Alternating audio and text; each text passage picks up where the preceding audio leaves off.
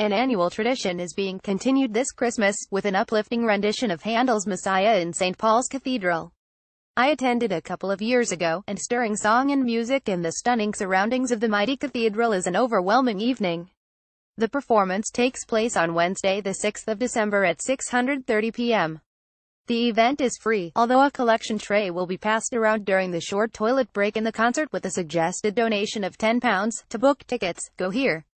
The Messiah is part of the cathedral's Christmas celebrations, full details of which are here. What's on in London today or tomorrow or this weekend?